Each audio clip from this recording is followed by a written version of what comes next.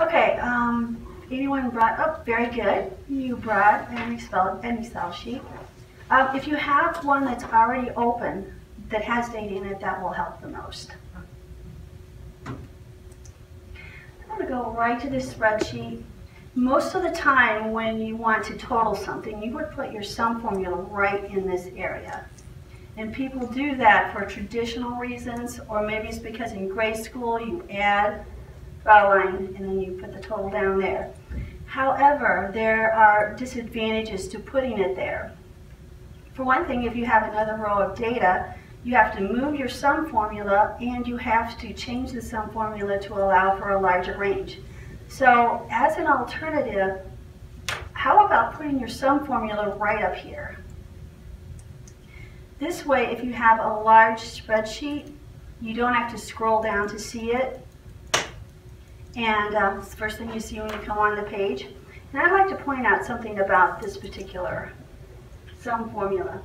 I've got it from J5 to J500. So if you are expecting 50 rows, just make it 500. Don't put anything below it, because you don't want to plan for 50 and then have 55 rows of data. Your data is not accurate.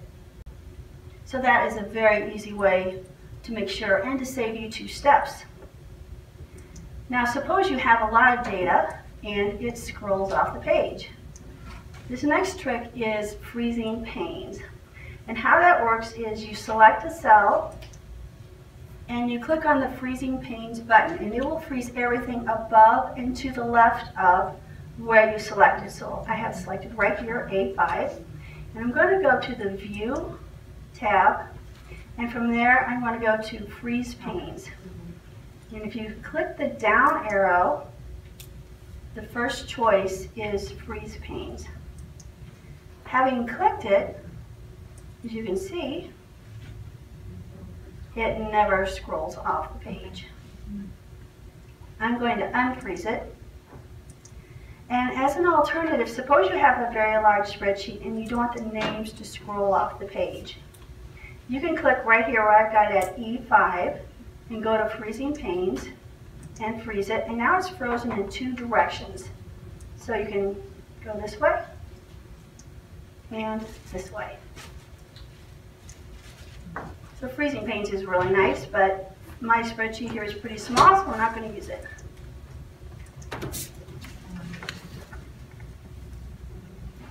Okay, next is the totals page. Most people will want the totals page to drill down to the essential information. So I'm going to go right here, click on this for a totals page. And there's a very easy way to move data into the totals page. And it starts with a copy formula.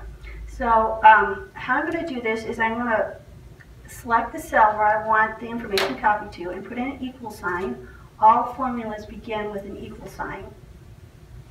And from there, I can navigate to another page. So I'm going to navigate to where it says PT right here. This is the PT page. And I'm going to select a number, like 950. And you can see that there's the marching ants around 950, so that shows that it's been selected. And then just hit enter, and it comes right over. And I also have it attached to a pie chart so that the pie chart updates with the information. I'm going to do that one more time. Select a cell, hit equals, navigate to another page, and this time I'm going to select this one. You can see I have the marching ants, and click enter, and there it is. Now I want you to understand the anatomy of these formulas. So go to the formulas page and click on show formulas. Basically how this formula works is that it starts off with the equal sign followed by PT in this case, which is the name of the tab. Then there's an exclamation point, and then there's the cell address, which is DB. So that's the basic layout of that formula. This one is slightly different. It has a fix in it. So can you tell what the difference is between this formula and this formula, aside from the fact that they have a different address? Yes, exactly. You have This one has single quotes around it, and that's because there's a little space right here, and formulas don't work with spaces.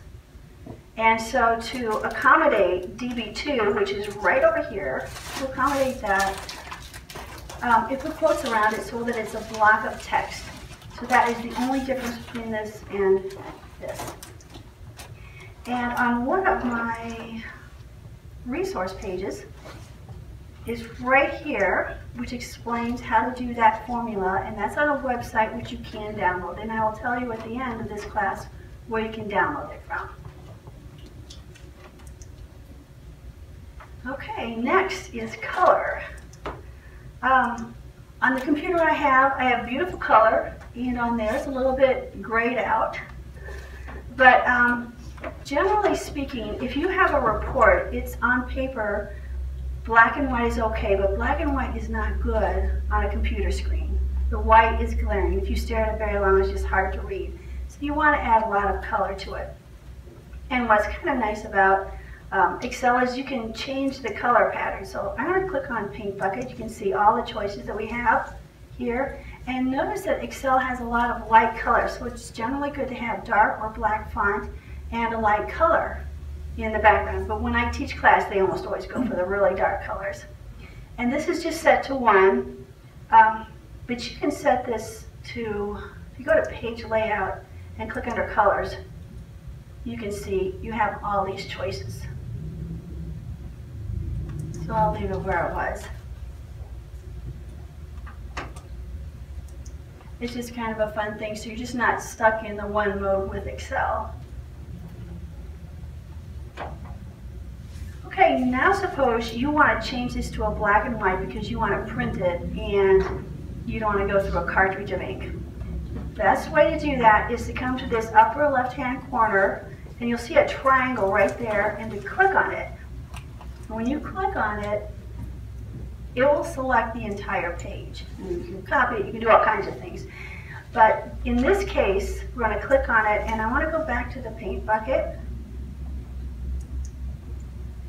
and click No Fill. And I still have conditional formatting in here, so I'm going to click on that and Clear Rules. And I have my black and white. And once you've done that, you don't have to redo all that color. You just do the undo function twice, and you've got your color back after you've printed it. The shortcut for that is Control-Z. That's Z as in zebra.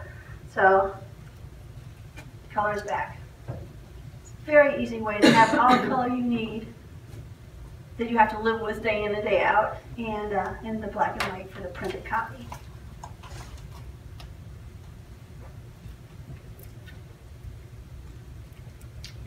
We get one little drink of water.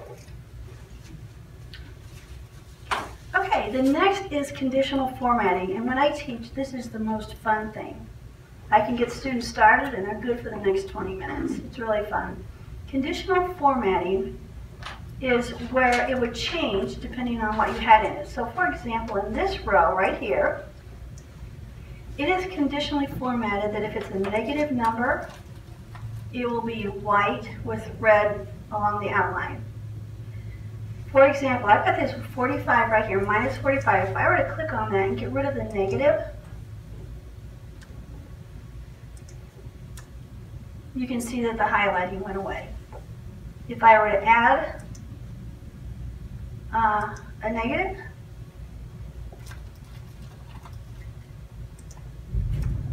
you would see the highlighting comes there. If negative numbers are important for you to know about, it's highlighted. Now let me demonstrate how easy it is to do conditional formatting. I'm going to take this row right here and select it. And I'm going to use what's called a white cross. You can see that it's white. You can just hold down your mouse and select a large area. And you notice that I selected larger than the area of the actual table. And that is because you want to anticipate that you're going to have more rows. So after I do that, I'm going to go to Conditional Formatting, which is right here. And I can highlight top and bottom rules, the top 10, above average, below average, all kinds of rules. Greater than, text that contains a date occurring, duplicate values. That's the one I'm going to go with, duplicate values. And it gives me the choice right off the bat. You can see it spotted 2 duplicate values right away. And I can click on this down arrow and choose something besides pink. I can pick yellow, or green, or custom format. If I do custom format, you know, I can have the borders, font color, anything that I want. I'm going to leave it at, I'm going to put it green and click OK. We can't really see it. I'm going to see if I can't go back and change that. You can barely see it. So probably pink would have been the better color there. In this row, I think I may have put in, yeah, I put in a second conditional formatting. So if the word INS appears, short for insurance, anywhere, it comes out pink. So I have 2 formatting rules on this, in this row. And if you want to look at them and manage them a little bit, you can go to Manage Rules. And suppose you have 2 and you want an order of precedence, so that one, so if they both qualify, which one is going to take precedence? You can change the precedence right here by clicking on this down arrow or up arrow. So I've got this one selected and I can actually make it a lower precedence. And that's important sometimes when you want to pyramid the values of what your rules are. Okay?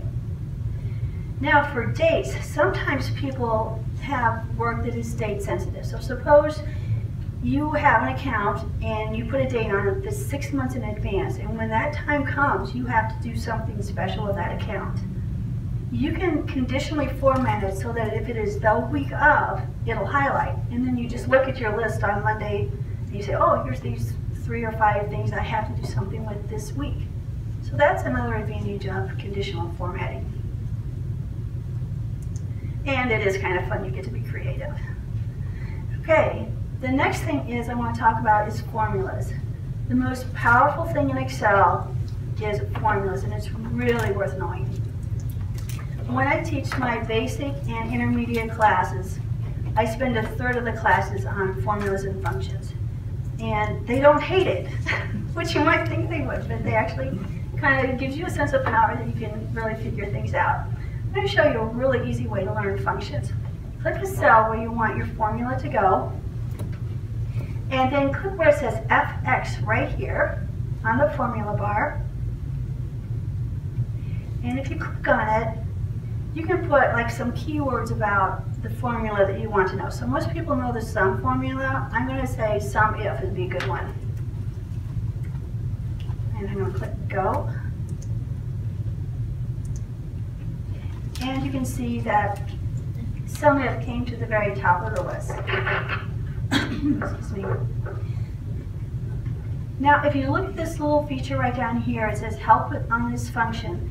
This is very good. Not all help features are useful, but this is a very useful. Okay. This is a very useful help feature. If you want to learn it, functions, it's a free book and a very good book. So once you have it here, you can click OK, and here is a dialog box to help you build this particular formula. It has 3 arguments: the range, the criteria, and optionally the sum range. The 3rd argument is optional, but it is the most useful one. It makes this one a really valuable function. Or you can build it just by hand. You can freehand it. I have here a couple of sum ifs. In this case, it's sum if, and I'm going to go over here so you can actually see it. The first argument is the range right here, which you're going to evaluate. The second argument is, in this case, UK, United Kingdom. We're looking for the words UK anywhere in here. And the third argument is we're going to sum the corresponding column related to UK. So in other words, if UK is here, we're going to sum 3. If UK is here, we're going to sum 20, so it's 23. And you can see that that's what it came up with. So I'm going to go right over here and enter. You can see 23. Every now and then you're going to want specific information that you just want to pull out. So sum if is great for that. Let me give you another example that is date related. I want to tell you a little bit about time in Excel. First of all, time begins on on January 1st, 1900. That's day 1. Day 2 is January 2nd, 1900. So every day is an additional number in Excel. So you can convert a number to a date and a date to a number by going to the Format Cells dialog box and changing the formatting from a date to a number and back and forth. Kind of just to give you a really brief look at this. On this other chart that is on the website that you can download, this is the Format Cells dialog box, and when you click on it, you can choose whether a number should be a fraction, a percentage, a date, anything. And I'll just have that there for your reference. So in this formula, I've got a sum if, and the number 42370 is the same as January 1st, 2016. So what I want to calculate is what is the amount in row, I think it's row J, which would be this row right here, where the date is 2016 or greater. So I'm going to click on this, and then you can see it. So here is the first argument. It's the row that's to be evaluated. The second argument, it has to be greater than that number. And that number represents January 1st, 2016. And the third argument represents the total from this row that meets that qualification. So these are the three numbers right here. That's January, here's the 2016, 2017. We know it's going to be these three numbers right here. And we can see that that's 30. And we can also see that the answer over here is 30. So you can calculate. You have a lot of dates and you say, I want to know what year this is, or I want to know if it's past this year or before this year. You can use greater than, less than. It's just one more tool. Sum if you wanted to say it is a great tool, but it's just one of hundreds of functions and formulas that make Excel powerful. Okay, now I'm going to go to pivot tables, which is in my advanced course, and it's going to be the most complicated thing.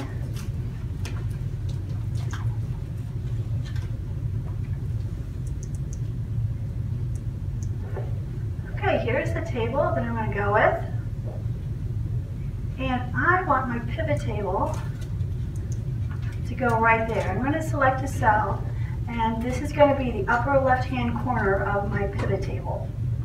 So I'll go to the Insert function and click on it, and right there where it says Pivot Table,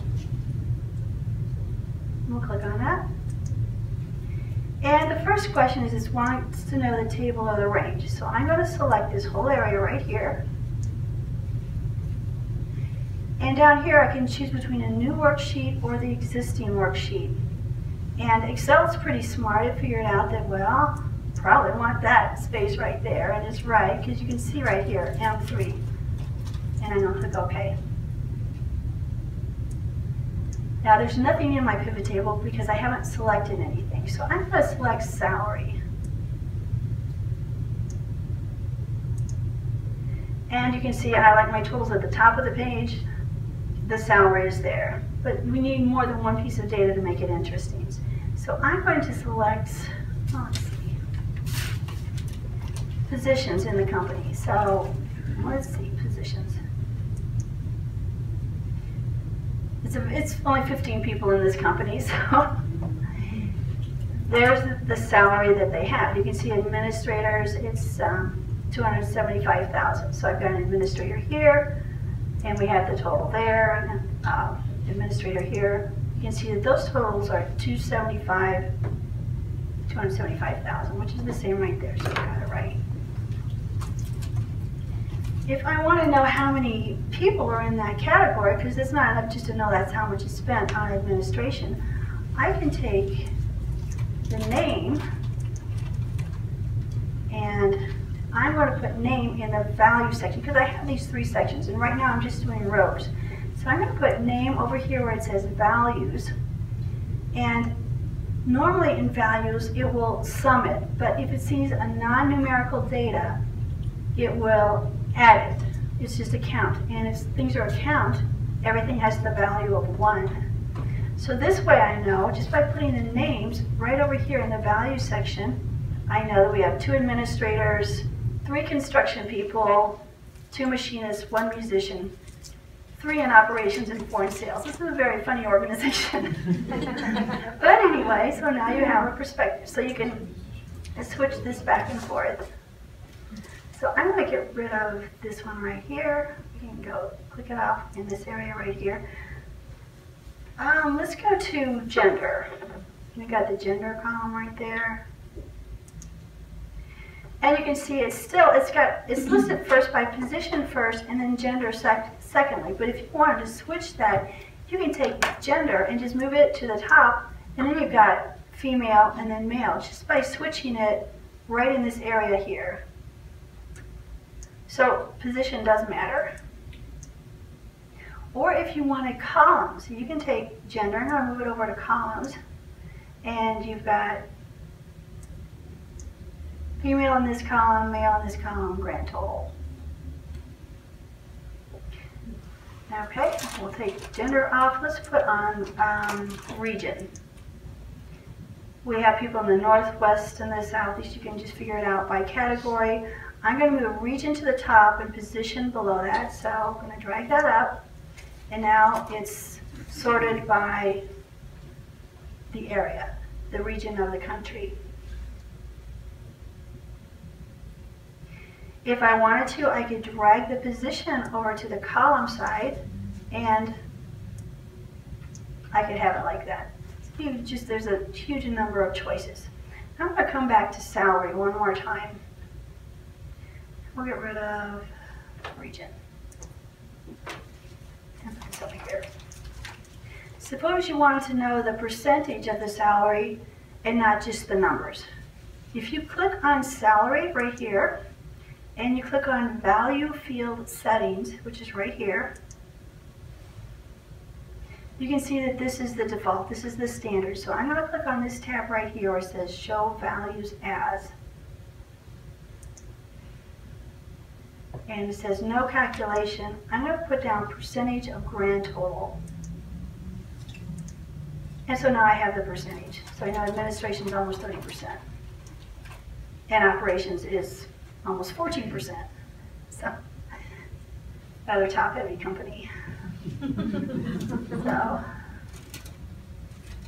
now there is, you can use filters. Say if I don't want to know about every category, I can filter that out. There's a couple of ways. And you can use dates for time. So this is like 2016, the totals for that, for the quarter, and then broken down into the months. The thing of it is, there is a bug in the program. We have to work around it. And so that's a little bit of a problem. And pivot tables are a little more glitchy. They don't update like a chart does. So they are a little bit more persnickety, but you can still, if you have massive amounts of information, you can drill down and find a lot of information in it. So the main thing is just to click on things and try things. And if you don't like how it's turning out, select the whole thing and delete. And start over. So that pretty much covers what I had. I actually do have other topics, but I was told not to cover too much. So let me tell you about some resources, and then I'll answer questions, or we can go over another topic or something like that.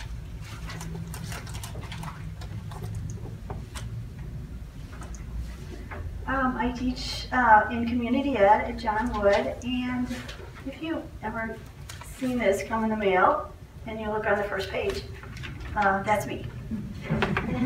And this is the phone number of community ed. I can go to the solar program and I can see that there's quite a few people that have already signed up. So all the classes are going to run. But they do have a maximum of 15 people to the class, so it does fill up pretty fast. But basically I go over things and people work on it, and then the last part they experiment and they try things. And it's really this kind of a fun class, and people bring, you know, their work issues with them. Like, well, how do I solve this? Or what would be a good way to solve that? So it's actually kind of fun.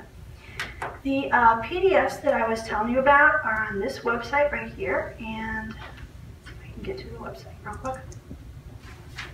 This is a website that I built for manufacturing students to learn metric measurements, metric conversion, that sort of thing, a short course. And so I just piggybacked the Excel stuff on the back of that.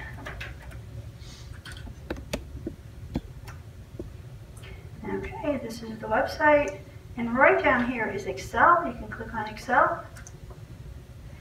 And the two PDFs that I showed you with the information about formulas, and it covers a lot more than I covered in class, and the other one which talks about shortcuts and just a lot of other things. You should be able to download those, and they'll come right up and give you a lot of helpful information.